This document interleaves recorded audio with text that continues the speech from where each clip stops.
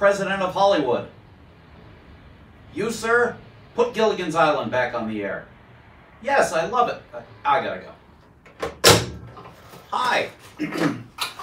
Listen, it's a very special episode here of the thing with the ProMaster and the whole thing. It's going to be exciting. So I have a problem among many, and the problem is there's only one of me and not enough of me. Although looking at me, there's plenty of me. But the important part is that we are so frickin' busy, you salty little communist freaks, that my little nutty muffin poops, whatever I want to call you, we are so busy that I'm not going to take any more repairs, at least for a couple of months, because there's a ton of projects around the building and the business and all that haven't gotten done because I'm just working 7 days a week. I took yesterday off. I didn't come in here at all on a Sunday. First time since I took 1 day off in January, and I believe the day before that was Thanksgiving. That's no way to run a railroad. The old man, which is me, is just not going to survive that kind of abuse. And among other problems, we will resume, I assume, but not at the level we're doing it now. It's just too much goddamn work and stress.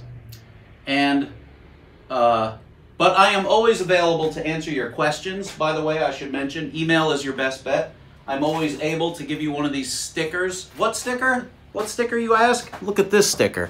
Look at what this does for you. It shows you all that stuff. I will give you one of these for free if you send a self-addressed envelope to that. We have videos on the stickers. You should understand this by now.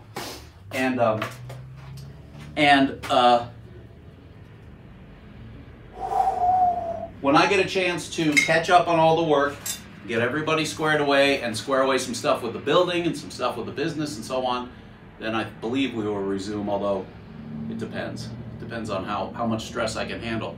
This repair thing is humbling, because my stressor is that if it goes out of here and it doesn't work, it's not like you're a normal shop where you're just some schmuck down the street and you can bring it back and I can fix it. It's like you're 1,000 miles away. We had a truck breakdown that I fixed in Los Angeles. And it's a long story, and I don't know, it leads to difficult outcomes, as you would expect. More to the point, I am severely overworked, and it's gonna end with me in my underpants on a rooftop, you know, screaming or jumping or something. And also, in the big picture, I'd like to see my children a little bit more often. I'd like to maybe, you know, get a girlfriend, talk to somebody with a higher pitched voice than mine. As a matter of fact, let me explain to you what my life is like through the medium of interpretive dance.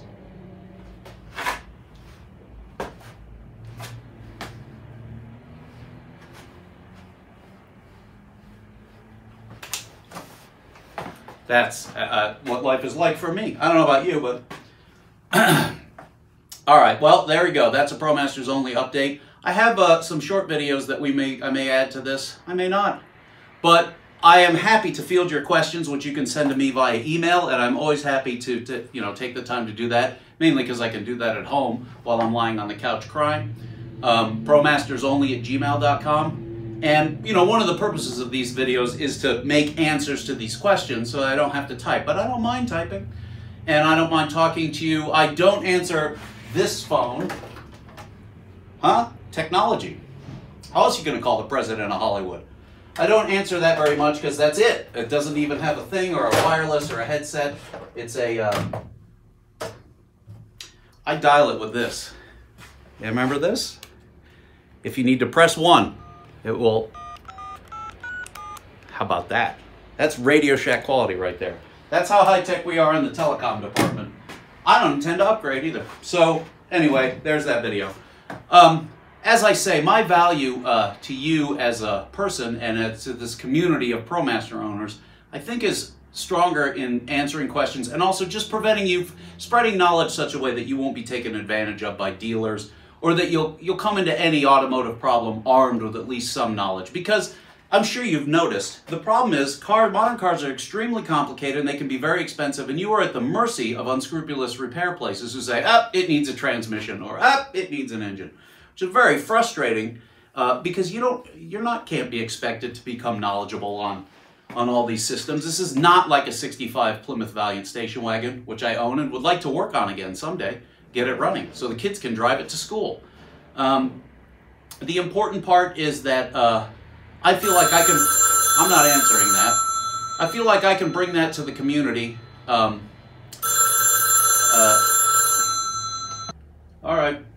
right, love you. Bye. Okay, thank you. Tell the missus I love her too. All right, bye. Okay, where was I? Time for soup. By the way, once I drink the full pot of coffee over the course of the day, I switch to soup. It's delicious. Just powdered bouillon. Can't go wrong. All right, where were we?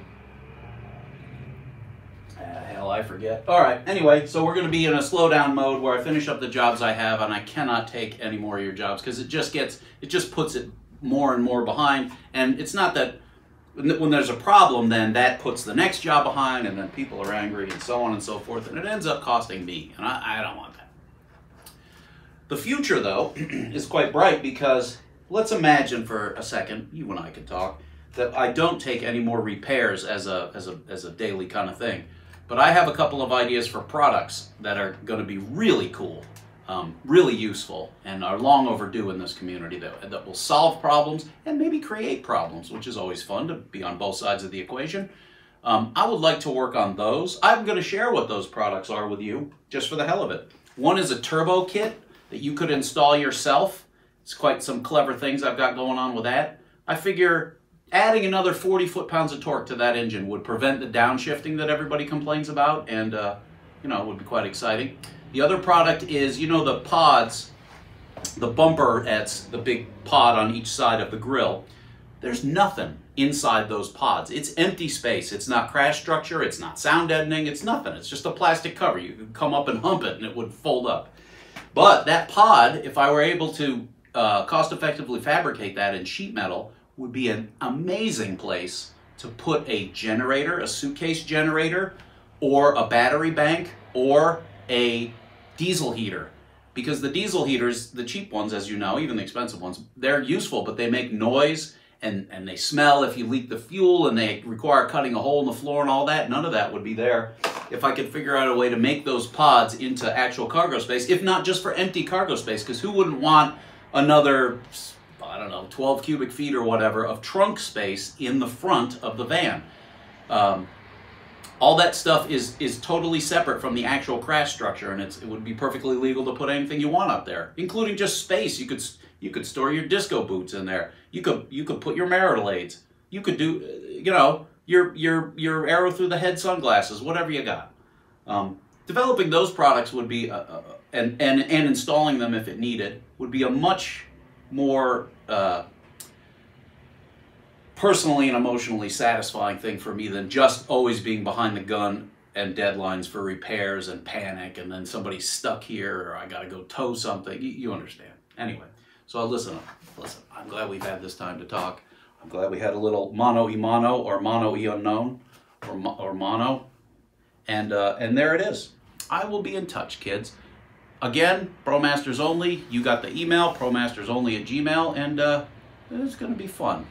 An unknown future is more interesting than a known one. Wouldn't you agree? I figured you would. Okay, got to get back to the president of Hollywood.